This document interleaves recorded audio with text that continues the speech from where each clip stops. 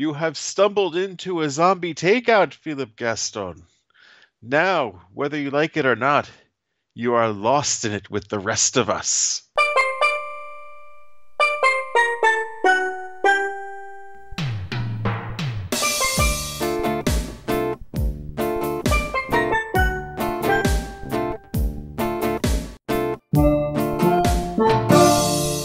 Hello and welcome to episode 419 of Zombie Takeout, the B-Movie and Cult Movie Show. I'm John.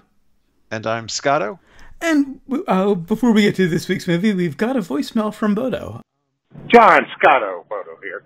I've been a bad friend.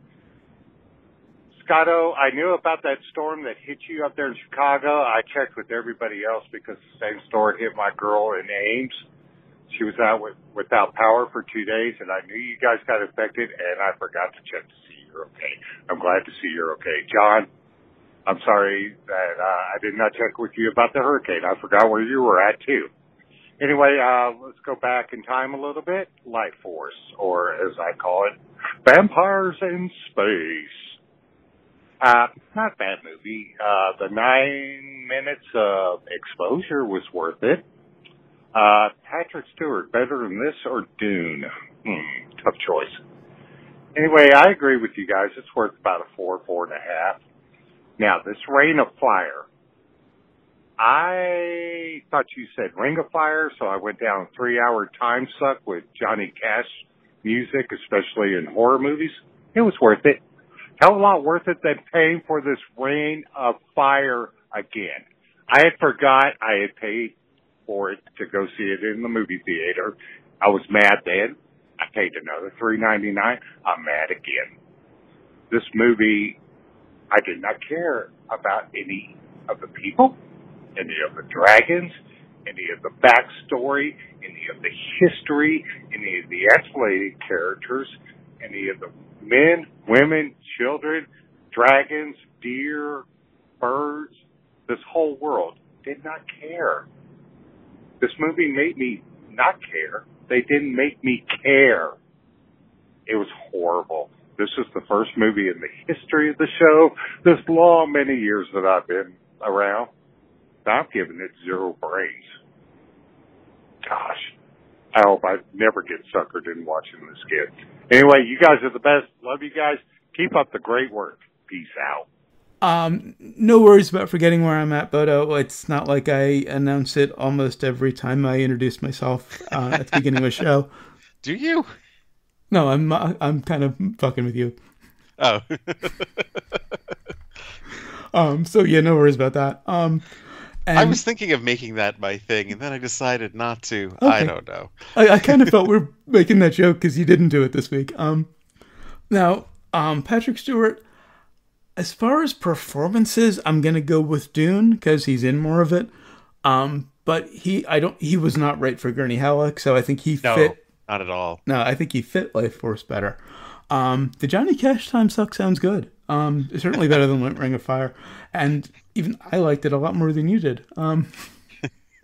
So of the three of us, you liked it the most. That's weird. I did, and you see, we should have went with the Johnny Cash reference for the title. Yeah. Scott had a Johnny Cash reference for a title that week. Yeah. All right, but I also had some tweets at Zombie Takeout. How did the dragons multiply? Were they born pregnant?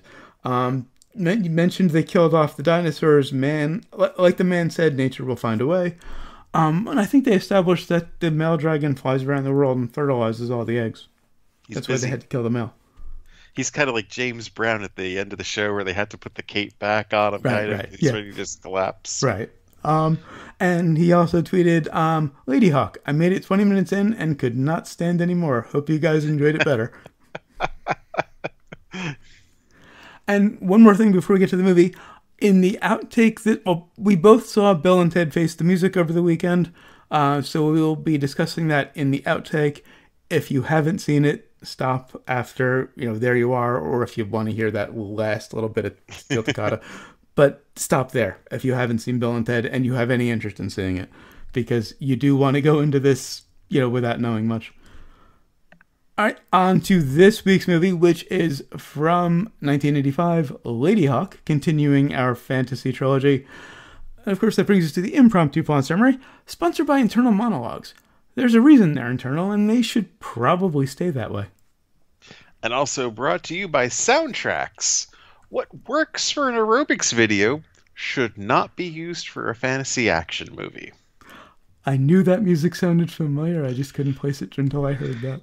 Well, you see, it was in the style of, I felt. I think they were trying to go for an Errol Flynn, pastiche, but instead, it was actually Alan Parsons that did it, too. Well, no, I think he was the music director. The composer was, I want to say, Andrew Powell, someone who's collaborated with Parsons quite a bit, worked on a lot of Parsons project stuff. So because they spent all that money, they were just blasting this soundtrack, whether it fit the mood or not. It never fit the mood. No, it didn't. But anyway, we have a thief who is making his great escape. No one ever escapes from Stalag 13 or this or whatever this town ran by this Bishop Aquila, my friend. Aquila, they call it, which apparently is Latin for eagle. My one bit of trivia, and this caught my attention because there's a brand of ukulele string is spelled the same way, Aquila, and I've heard Aquila. I've heard a billion pronunciations for that word. Well, I saw the Archbishop sitting on a park bench, and he was eyeing girls with bad intent. They say it a lot like Aqualung in the movie for some reason. That's who should have been doing the fucking soundtrack to this. Motherfucking Ian Anderson, and that's it. This would be, I don't care what happened in the movie.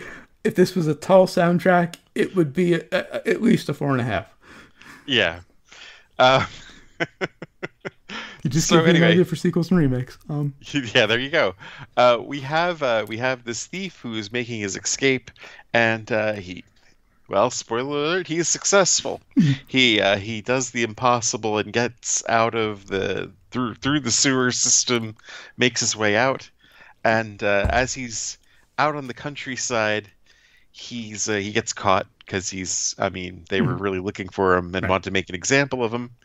But however, he has the good fortune of running into I guess a bigger felon in the word of the town, a former captain of the guard, played by Rutger Hauer, of course, and he decides to save this thief who's escaped and they were going to bring back, and winds up killing a bunch of guards and sending them on their way. Now he doesn't send the ones he killed on their way. Yeah, he chases them off or whatever. First, I'm wondering, why is he going back to the town when he doesn't have any success, the captain of the guard, to tell the bishop what was going on? And then realized it was, this is a much bigger problem than just the stupid thief. This dude is back. I kind of wondered why they were expending all this energy on a random thief, and then apparently this prison has this reputation that nobody has escaped it. Right, so he is, Archbishop Colonel Clink, and, this is Hogan's Heroes. But anyway, so the thief is traveling with this swordsman who is, I guess, outlaw, former guard captain himself. But he's got this hawk that's with him. Keep thinking of the falconer from Saturday Night Live. And I think that's where they got the idea from this, for that skit, the falconer. However, it's one of these Clark Kent Superman things. When night falls, the swordsman disappears, and this woman is just there. And luckily, that only happens a couple times where they're like, "What is this? I don't know what's going on." Because it's like, if you've seen this before, it's like, it's just so fucking obvious. It's less of a Clark Kent Superman thing, more of a reluctant druid thing. Yeah, I guess so. So yes, the deal is they were lovers, and they had a curse placed on them that one would be a hawk by day and the other one would be a wolf at night, and the two shall never be human together forever. Or, or the end of the movie, of course. Oh, yeah. No shit, So there's a way to beat this curse, of course. That there are some days where it's not day, just because it's an eclipse. Yeah. Apparently, they had never had an eclipse at this point. In this It was kind of like a V'ger thing. Like, yes, a fucking eclipse. Okay. How is this possible? Like, great. But, they're not all astronomers. You got it's understandable. Well, we'll get that. We'll get into that in the actual review, but but of course, Rutger Hauer wants to just fucking kill the guy, and so he just wants to attack, and even comes up with a suicide plan in case his attack doesn't work, and which yeah, we'll get into that a little bit. So he confronts him. They have this battle, but then he finally figures out what an eclipse is, and I guess we could say hilarity ensues at this point. Yeah. And the poppy title music was just hideous. Yeah, I felt dirty. I did like. I thought when I was listening to that, actually, I had to skip do the 15-second skip thing during the opening credits because I was like, this is just too awful. But I was just thinking of last week, like, wow, you thought that soundtrack was bad. Yeah. I really only had a problem with the one song, but yeah. I'll take Jimi Hendrix on the nose any day over. Right. I'll take the other version of that song before I'll take the title music of this movie. I wouldn't go that far. Dennis DeYoung is the Antichrist. Yes. But once the movie got started, I did appreciate the kind of quick cut to the gallows. They kind of catch you off guard with this quick cut to these, bodies falling from a gallows. It starts a lot darker than I was expecting. Right, and I guess it does. It sets an odd mood to it because the rest of the movie really isn't all that dark. Mm-hmm. Yeah, I was a little disappointed. Although the music dates it, and then they introduce Broderick's character, Matthew Broderick, and he's just doing his Matthew Broderick thing, which was kind of interesting at first. It added some nice comic relief to this otherwise very serious movie. But then it just you know what? Got to be too much. See there is no difference between this character and Ferris Bueller. And every other character Matthew Broderick has played. Ferris Bueller has the fourth wall narrative too. Well, yeah, he doesn't really break the fourth wall in this per se. I mean, that's right. He's talking to God when that's a thing in Ferris Bueller where he deliberately breaks the fourth wall. Mouse never looks at the camera; he's talking to God. So it could be argued that it's a little bit fourth wall breaking, but not in the same way as Ferris Bueller. But the accent, Jesus Christ! I mean, he did not have the accent down. Was he even trying? I didn't. It just sounded like a normal Matthew Broderick thing. I could tell you exactly what happened without reading any trivia or anything behind this, just from watching the movie last night. Uh-huh. The director wanted him to sound a little British. Mm-hmm. He tried in the first scene. Okay, yeah. But then when he actually had to do stuff and talk at the same time, and escape from the prison, it was ridiculous and too hard for him to hold on to. Uh-huh. And so after a while, he dropped it, and then they had him try to pick it up again in another scene, but he just couldn't hold on to it. Yeah. And then from there on out, he just spoke in, Biloxi blues. I always thought Broderick was a pretty damn good actor until watching this and realizing every fucking character is the same. He always plays the same guy. Well, this is around a year before Ferris Bueller. Mm-hmm. That horrible Godzilla movie, Ferris Bueller, Biloxi Blues, it's always the same guy. In fact, I would like to see this recut with the Ferris Bueller soundtrack. Yes. Like when he's trying to like sneak out, the chicka chicka, Yeah. And of course, Mouse gets caught because he decides to mouth off. He finds this little village, and he goes to a bar and says, I'll buy everyone a drink, or drinks around me for the person who wants to, drink with me because I just escaped from the unescapable prison. And the guard comes up, and he runs away, after Howard saves his life, and it looks like he's walking down a paved road, like asphalt paved. I didn't notice that. But I mean, it might have just been a dirt road, but it looked like asphalt. I did like the contrast between Broderick and Howard at first. Because, Howard is always Howard, of course. Yes. And I'm guessing it's set in... Well, I don't know where it would be set, because Aquila doesn't sound English. I was thinking France, of course. Well, that would make sense with, Philippe Gaston. Right. But, Howard's doing his normal, very slight Dutch accent, because he was from the Netherlands. Michelle Pfeiffer wasn't really trying anything. No. And that's what you do. If you can't pull the accent off, right. Don't bother with the accent. There's no need for it. Right. And everybody else was pretty much British. Right. They're not going to be speaking English anyway. They should be speaking French. Right. But we can forgive that. But I mean, why have a British accent if it's not even in England? Right. I gotta say, the intermittent slow motion was getting on my nerves. Like, every once in a while, they would slow-mo a scene. It was just that cliche 80s thing.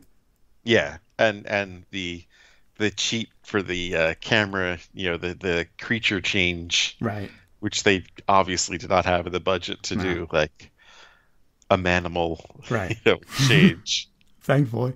And when, the wolf suddenly shows up, and then Navarre... But Howard's character is gone. When she suddenly shows up and the hawk is gone, it's pretty obvious what's happening. Yeah. But they still make you wait like 10 minutes before they fully explain it. Right. It's another V'ger. Yeah. We're just like, get on with it. And at that half hour in, I was getting tired of Broderick's, internal monologue shtick. And I say internal in quotes. Also, when the hawk got shot with the crossbow, the arrow that was sticking in the hawk looked a lot smaller than the arrow that was sticking in Isabeau when she turned back into human. Yeah, should there be like a size adjustment? Like, yeah, the arrow grew with her? I don't understand it. Anything. I did like the bishop's connection to her when it was being pulled out, though. Because he's in pain as well. He's like feeling the same pain that she's feeling. The guy who cursed them. Yeah. And of course, he cursed them because he wanted her and she was into Navarre and not him. And so, right. If I can't have you, no one can, blah, blah, blah. Yeah, there was a sort of a thing about toxic masculinity here way before that was even a coined term, isn't there? And first... And well, it's the bishop who's the villain, of course. But then there's Howard. There's Howard. There's also Broderick. There's a scene where because Howard and Pfeiffer's characters can't, Isabeau and Navarre can't communicate because they're one is human, one's an animal. Broderick is the go-between. And Mouse. And one scene, she basically asks, what did he say, before he turned? And he said, "You're to listen to everything I say and do exactly what I tell you." Mouse told this to her, kind of like using her in a weird way. And then he has her dance with him. That was just a weird scene. That was weird, but I wouldn't say what Gaston was the bit a at the toxic end. Masculine thing. I think he stayed hoping to have a shot with her, of course. Mm-hmm. But I mean, he was still a gentleman, actually. Oh yeah. No, it was just the whole you're to do everything I say bit that just rubbed me the wrong way. I think he was trying to make sure nothing happened to her, probably out of Maybe. fear Yeah. of Of her. yeah, Nafar killing him. Yeah. Yeah, Right. I think Okay. I think that was a very realistic fear. The really problematic part from Navarre came at the end, or toward Well, the end. well, right. The whole thing of just not listening to anybody, like, dude, we have a way for this whole thing to Oh yeah. go away. Just ignoring all of that, and then to even Hmm. have like a suicide He plot. he tells this monk who is with them, who is kind of traveling with them, the one who had the prophecy of how to break the curse, that if his plan fails, the monk is to kill the hawk. And actually, to do it, like, as soon as you hear the Yeah, bells, that right. means As the soon as you know I mask went failed, off. kill her. And Not like it's let's see what happened first or mhm, anything. No, as soon as this goes to shit, just kill her now. yeah, What? another. If I can't have her, no one can. Well, pretty much. Exactly. Exactly. He was no different from the Right. Archbishop. Also, another thing that struck me in this movie is Roderick does not seem comfortable in fantasy fiction. No, no, this is definitely out of his Yeah. wheelhouse. Are you kidding? I mentioned the monk. Imperius is his name. I have it here. Yeah, Easily the best part of the movie. definitely. Well, Hauer. I Yeah, love Hauer. Howard's always fun, but I just got a kick out of Imperius. I loved him kind of leading the guards through this booby-trapped castle. I mean, they were so close to having an actual, Dungeons and Dragons party Mm-hmm. assembled. The healer, the thief, and the Yeah, swordsman. right, And instead, they kind of kept them all at a distance from each right. other. Well, because it wasn't a quest movie. I could have been, though. I mean, the quest was to break the curse. Well, but that didn't really become it was kind of they they brought the party together, Yeah. and then they spent like the entire second act trying to convince Howard to go on the quest. Right. He had a revenge quest that he wanted to do, and I don't understand the point of stealing the sword either. I mean, he Okay. just had another sword anyway. And, right.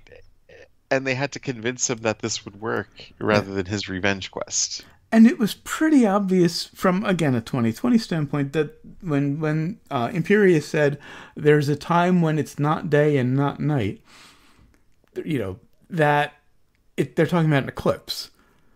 And even if they didn't have the word, even if they didn't have a scientific understanding of what an eclipse is, if it had ever happened before, you would think that they would know it's a thing, and that's what he's talking about. True. Well, I mean, technically, isn't it still daytime under an eclipse? But it's not light, and they were conflating nighttime and daytime and whether it's light or dark. Okay. The time of day doesn't actually change. It's just the light level in a particular part of the world that the sun happens to be facing at that time. But, Like, I'm pretty sure the last time we had that big solar eclipse, I was at work, so I'm pretty sure it was daytime. right, of course. And, it was light again like 2 minutes later. Yeah. Although, Yeah. honestly, the eclipses last a really fucking long time in real life, as opposed to this movie where it was like Mhm. 2 minutes. Oh, it's an eclipse. I'm being facetious when I say 2 minutes, but they don't last that long. Like maybe 5-10 minutes. The ones I've I seen. mean, it takes forever for Well, it to travel yeah, to reach peak, right. and then to Well, I mean like the full darkness is like yeah. maybe 10-15. But you would think that they True. would know. Right, you're right. The peak actually only lasts for so long, Yeah. but it takes forever for it to Well, get yeah. to that where you Right, can know right, that right. eclipse is happening. Because giant bodies move very slowly, at least from a distance. Right. And then to have the perfectly, bashed hole in the stained glass window for Right, the right. eclipse to be seen through. I was like, oh my God. I So mean, 80s. I can't complain about conveniences like that because I'm a Star Wars fan, and the original trilogy is built on conveniences. Let's be honest. Also, why would Mouse tell Isabel in human form that Hawke is his favorite thing to eat. Oh, no, I'm sorry, in Hawk form. She was in Hawk form, and he's talking to her, wondering if she can understand him, and he's saying like he used to love to eat Hawk. That just seems like it is in bad taste. It's like, literally, like yeah, I would eat you if it weren't for that guy who's gonna kill me if I do. Which is kind of what he implies in a different sense in other parts of the movie.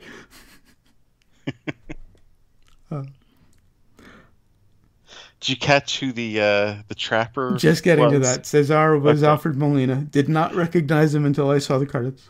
A super young Alfred Molina. Yeah, I went back and like, oh yeah, that was him. I was like, that guy looks familiar.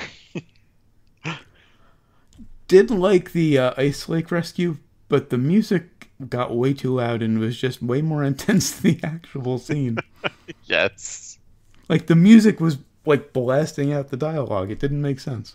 They spent so much money on this soundtrack. I mean, to get Alan Parson, of course, they had to pay him a ton, probably. I'm just thinking how much Richard Simmons would have loved to have this soundtrack back in the day. And I'll the tell you, Eclipse. Yeah. we could, I mean, not just the soundtrack. We should get the cast of Ferris Bueller. Rooney to yeah. play the Archbishop, and Cameron to play Navarre. And when we actually get to the Eclipse, it's just hilariously bad looking. Oh yeah, And it's not like early bad CG. It was just this cutout of the moon that was just way too detailed. Moving in front of the sun. in this perfect, lineup of the hole in the window. It was just, Yeah. what were they thinking? I did like the trick that Navarre used to kill Marquette, the guard who was chasing him. They end up dueling before he confronts the bishop. He's Navarre is on the ground, kind of rolling out of the way of stabs from Marquette's sword. Sword ends up behind him. He just rolls on it and takes it out of his hand, rolls over it, picks it up, and jabs him in the stomach. That was amazing and worthy of slow motion too. Yeah, that one was. Unlike a lot of other shots, if they didn't do that in slow motion, I'd been like, wait a minute, how the fuck did he lose his upper hand so quickly? Yeah. That was the one good use of slow motion. You're right. I did think something bigger and more pyrotechnic was going to happen when the curse was broken. Yeah, it's true. Rather than just Imperius going, that's done. Because they're confronting him. They're both, Navarro's about to kill him. Isabel walks in. They're both there in human form. It looked like a little bit of a light or something maybe coming out of them, or I don't know. It looked like the bishop was smoking a little bit, and I don't mean smoking a cigarette. It looked like smoke was actually rising from him. But he just kind of looks and sits there horrified, and he doesn't like turn to stone. There's no pyrotechnics. There's no light shining from anywhere aside from the hole in the window once the sun comes back. It's just Imperius saying, well, that's done. It's broken. Yeah, so much for that. And it was a curse that it had its time, And just when I think I'm free of the pointless romantic subplot, because I mean the romance was the point of the movie. I was going to say, wait a minute, No, this is I'm not complaining about the plot. Navarre and Isabeau. I have no problem with a romance being front and center in a film. But Yeah. at the very end, Mouse and Imperius, You think they had we get the kiss had and they walk away holding hands, and I'm Mouse kidding. and Imperius? Wait a minute. Oh. Mouse and Imperius were kind of chummy at the end. I thought I snoozed a little bit. They were kind of chummy at the end. It was weird. Yeah. Well, I'm the just two kidding. sidekicks. Yeah. Sequels and remakes. Sequels and remakes. I actually would like to see a serious remake of this with a better cast and a tolerable score. You mentioned Ian Anderson; he's fucking perfect for it. Of course. I didn't have that much of a problem with the cast in this, honestly. I like Howard. Although I almost called Broderick Bueller. Cast-wise, the This only does say a lot. the only real issue I have cast-wise is Matthew Broderick. I think the problem lies in the director of this film more than anything else. did not seem to know what the fuck he was doing. Mhm. But yeah, I Every would little like to see a face. better remake with a actor playing Mouse who doesn't monologue all the time and is comfortable doing fantasy. I'd I love mean, this. see Steve Buscemi or somebody like that, dude. You know, Well, in that role, he's too old for it now.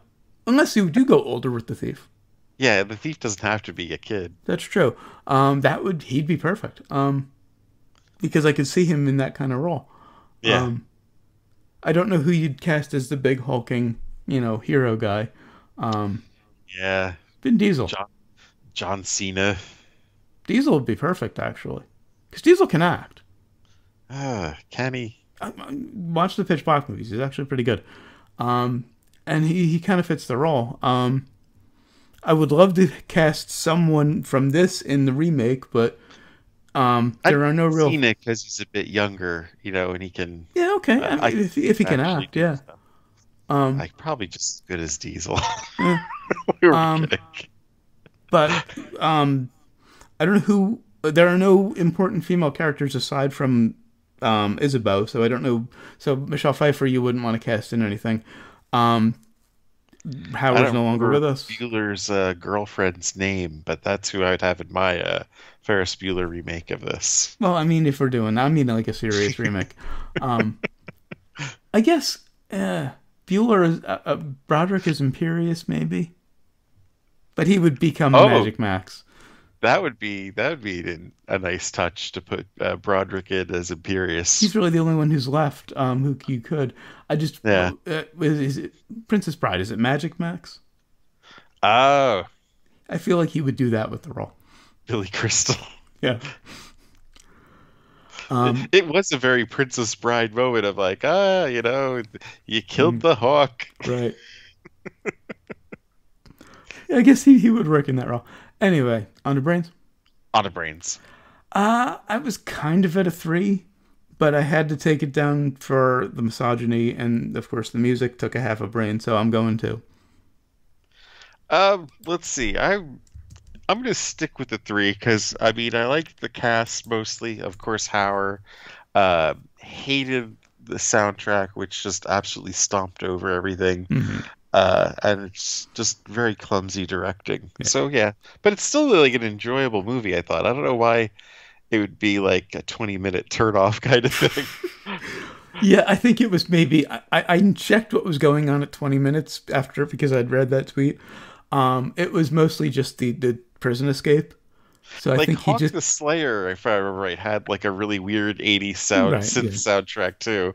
I think when we call it like disco horseback right, riding, right. because like every scene they were riding horseback had this like like synth music, I but it, suspect it wasn't nearly as annoying as this was. I suspect Bodo was put off by the title theme, the title music, and Matthew Broderick's monologuing. If you made it through that title sequence, you might as well stick with the rest of them. But Yeah, yeah, you yeah, paid your so I'm, dues. so I'm going three. Okay, what have we learned? Medieval life moves pretty fast. If you don't stop and look around once in a while, you could miss it. And I learned that Matthew Broderick should never do medieval fantasy ever, ever again. No. All right, that's it for Ladyhawke. Until next time, we'll be concluding this trilogy with Labyrinth. Hopefully, it's better than the last two. You know what? I don't know if I've ever made it through the entire movie of Labyrinth. It was kind of a kid's movie back in the day, and it was kind of like, I know many, many people who will be very mad at me for saying this, but I've never seen it. yeah. I don't think I've never made it from beginning to end. I've I've only never seen seen bits it and at all. pieces. Until then, of course, always remember, never forget, wherever you go in life, there you are. There you are. So we stopped recording about 20 minutes ago Oh, at least. and just realized we'd never recorded the Bill and Ted mini review. But we both saw Bill and Ted over the weekend. I fucking loved it. Yes. Same here. Same here. Um, When's the last time you've seen the others? oh, probably shortly after they were in theaters. Because Mrs. Scotto had never seen even the first one, which was kind of like a whoa. Um, and the second one, of course, is kind of an odd duck. The second one, Station. Station. I mean, there's like a lot of neat little things that they throw out in there, Yeah. but as a movie, as a whole, it a lot of it doesn't really work. They They didn't had a really lot know of what they were ideas doing. they tried to cram in. And it's very lazily produced, also directed. But it Like introduces death. the scene at the end when they're supposed to be playing their final concert is like some of the worst pantomiming of instrument playing. And this is even in comparison to like MTV days. Yeah. They totally weren't playing, you know. You can Which is tell. surprising because I actually was watching that scene, the post-credit scene and Face the Music, and thinking, I wonder if they actually play guitar. Because, I mean, they obviously weren't actually playing the thing. But Right. from their hand motions, it looks like they actually play. Then I remembered, Keanu Reeves plays bass in Dogstar. So probably also plays guitar. And then I was watching an interview. They really bonded. They're actually really close IRL. They bonded over when they went to the audition for the first movie and found out one of the things is they both play bass. They both drove a motorcycle. They both play bass. Similar taste in theater. Blah blah blah. They really bonded. When you watch the second one and then watch this one, it's like, wow, this is so much better. There were two parts at the beginning where I knew I was in. When we find out, again, this is full spoilers. They named their daughters after each other. Well, they do. They introduce the kids at the end of the second one. Oh, they do. Okay, I forgot about that. It's a really weird thing at the end because they're supposed to play this big concert at the end of the second one, and they're all set to go, but they realize they suck. He never learned how to play instruments. So what they did was they go back in time to learn to play. Right. And then when they come back with their wives and everything, like one's got like a long beard and the others, they both have babies. They introduce them as Bill and Ted. Okay. But now we find out they're actually female versions. Yeah. Bill's daughter is Thea. Ted's daughter is Wilhelmina.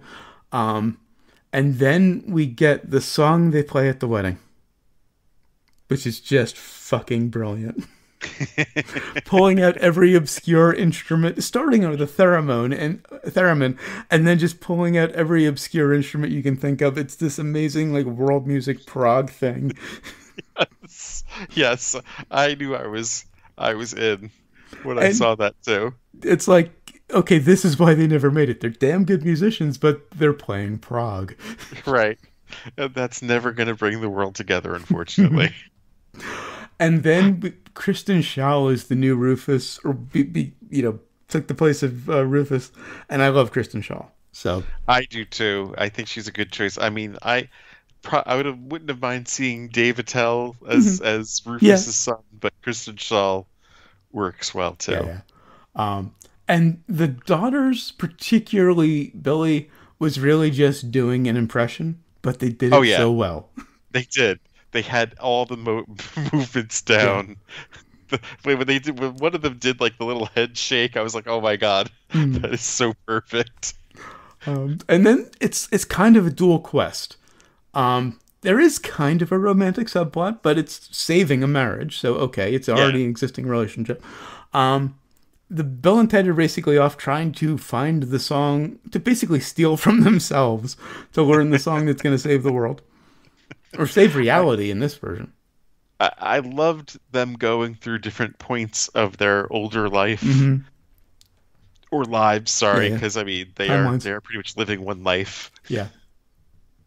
And basically, in one version, they try the alternate universe versions of Bill and Ted hate the originals because they ended their marriage. Right.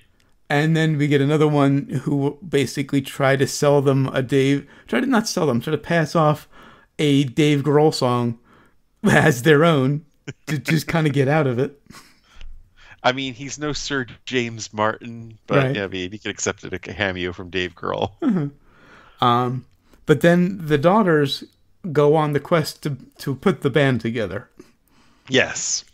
Hendrix, great impression of Hendrix, great impression which they take, it's sort of the first plot of the first one, Right. Yeah. where we have a project to finish. Let's get the best people from Right. history to come forward and help us out here. They start with Hendrix. They find out, well, Hendrix won't do it, but he loves Louis Armstrong, so they get Louis Armstrong and bring him in, and that brings Hendrix in. And then they get Mozart. They're watching Mozart at playing at this gathering, and Hendrix somehow finds an amplifier. He's standing there with his Strat, looks around, takes a cable, somehow has a guitar cable, walks behind a thing. I don't think it was the pod that they showed up in. I think it was just a bit of scenery. Plugs it in. Apparently, there's an amp there. I imagine Jimi Hendrix had access to amps wherever he went, Yeah. no matter what. Wherever in time. Yeah. The Chinese musician, I want to say Ling Long, the inventor of of classical Chinese music, actual person, invented the wooden flute. Cool. Yeah, that was interesting. And then the drummer, Draga, I think, or Drog. I loved how she had a kit made out of like stones. Like an actual drum kit made out of like stones and shit and pots. And the twist at the end was predictable, but I liked it. Oh yeah. Yeah, you could kind of see that coming from a mile away. It wasn't. It was a different Logan and Preston. Yeah. Oh, and what was his name? The robot. Oh my God, Dennis. he stole Dennis. Dennis stole the fucking movie. You think Death is going to steal it, but then Dennis. I thought it was the same actor, too. When I first saw Dennis, I thought it was the actor. I thought it was William Sadler who played Death. They look quite a bit alike. AKA Sloane from Deep Space Nine. Right. But he starts off as this killer robot who the future, send out because they don't think Bill and Ted are going to do the job. And they fail. The robot sends them to hell just as they get the song. And so then, really, the robot succeeds. Yeah. But it's not. I mean, it's a failure. Just as they were about to save the world, he kills them, and then the robot kills himself to give them the song in hell. And he goes from this silent killer assassin to this really neurotic kind of just average guy, everyman. I mean, kind of taking a little bit of Marvin. Yeah, a little bit of Marvin, yeah. The paranoid android. But it's not even paranoid. It's just kind of, I'm Dennis Caleb McCoy. That was it. Right. He always introduces himself with his full name. And he just talks everybody's ear off. It's, if you remember the Animaniacs sketch, the guy at the party who just talked Yakko's ear off. He's that guy. And it's just this incredibly annoying but endearing character as this robot in the middle of a movie that really has nothing to do with him. Right. They just throw so much at you. I've heard it compared to Men in Black as well. Because of the way it's cut and the design of the future. I love the first Men in Black, so. Yeah, the first Men in Black was not bad. So, I mean, that's a reasonable comparison, and it's fair, and it's fine. Yeah. But there's nothing unpredictable, per se. But it's I mean, Dennis aside, it's very predictable. You knew Death was coming back. The ending is very predictable. It's just brilliantly done. I loved the behind the music thing with Death, though. You know, the stardom just got to him. I mean, they kind of insinuate this at the end of the second one, that they have a thing against each other in headlines. You know, Death wins the Indy 500. Because you need the behind the music moment. Yeah. But yeah, they kind of played that out with, Death left the band, did a bunch of solo albums. Right. And the girls saved the day not because they're musicians, but because they listen to a lot of music. And so they can play a little bit of this, play a little bit of that, and kind of direct the band to kind of play bits and pieces of their existing music. And I loved them handing out, Bill and Ted kind of double themselves and, fuck with time so they can hand an instrument to literally everyone in the world. That's always been my favorite part of all three of these movies is how there's no respect for the space-time continuum. There's no It's respect just, for the space-time fuck it. continuum. There's no respect for logic. Right. I've always loved that about this, how it's not like, oh, you can't meet yourself or anything like No. that. No, no. From the very beginning, they were all just like, hey, future Bill and Ted, like the very first one. Well, technically, the same matter can't exist in time at the same place without destroying reality. It's not technically the same matter. Yeah, but you know what? None of that's actually proven because it's Well, never happened. Because, right, it's impossible to prove that because we don't have time travel. Right. But also, they didn't necessarily break that rule because every cell in your body replenishes, like, within, 7 days. So it's not really the same matter. I was thinking about that. Because I That's an nitpick interesting science. thought. So, Bill and Ted from another timeline are not the same Bill and Ted physically. Different matter. I don't know how far apart they were in the first one where they come back and meet Rufus in the Circle K parking lot. Right. It's probably only a few hours, honestly. Yeah. So I don't think that stands where their cells have been replaced by that much because everything happens in the same day in the first one. But I'm talking about the burnt out other versions of Bill and Ted after the marriages have ended. Oh, those are years apart. Yeah. Those guys have been through some shit, and those are Right. the ones they actually shook hands with and touched. Yeah. So that's where that would have been an issue. The other ones they just observed from a distance. So there would have to be a contact, and one of them actually hugged their their other version. But yeah, it was just genius. The other thing I love about Bill and Ted that I forgot about, and the reason I want to go back and revisit them, they're just so hopeful. They're just Bill and Ted are the eternal optimists. The first one is really brilliant. Just the whole Napoleon Bonaparte going to the Waterloo water park. Yeah. And just, shoving kids out of the way so he can get on the water slide. And then he comes up with his strategy to invade Russia. and in their history presentation, he lays it out there. And, Keanu Reeves is just looking at it going, I don't think it's going to work. And then he just gets angry and smashes the board. Using a risk board, by the way, to demonstrate his strategy. Yeah. But of course, when they get to the song at the end, when everybody in the world has an instrument, I of course had to grab my ukulele and figure out the chord changes. Play along. Did you see the Weird Al? I've read about the Weird Al cameo at the end. I didn't see it. Playing at the end, yeah. Because the closing credits there is a billion screens on the screen of different famous people playing along with the song. But yeah, I missed most of them. It was Weird Al and somebody else who Weird Al was playing an accordion. The other person was air guitaring. But yeah, definitely get a chance to see it if you can spare the $20 on Amazon. Yeah, my brother-in-law got it. He's got his movie theater set up, and so we saw it on the big screen.